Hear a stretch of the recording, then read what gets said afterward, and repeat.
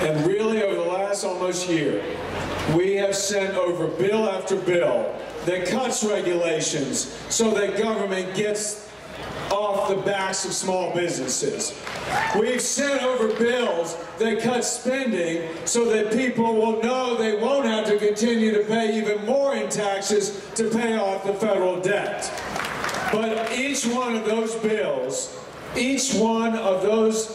of relief for families and small business has ended up in what I call the cul-de-sac of the United States Senate. And that Senate, working along with the White House, has provided a real block to the kind of vision that we have for America. So I'll tell you one thing, we need reinforcements. That's why all of us need to set our sights on next November and to make sure that we elect George Allen to be our Virginia Senator.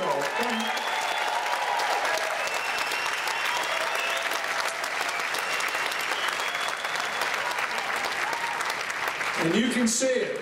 You can see it now. The other side has its sights squarely focused on our former governor and Senator George Allen.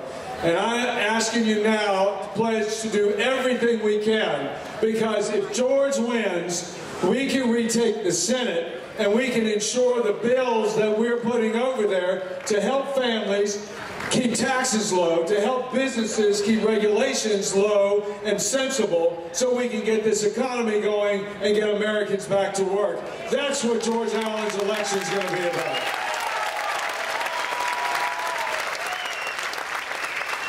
And if that wasn't enough for Virginia and her families, we'll once again have Susan Allen that we can claim as a wife of our United States Senator.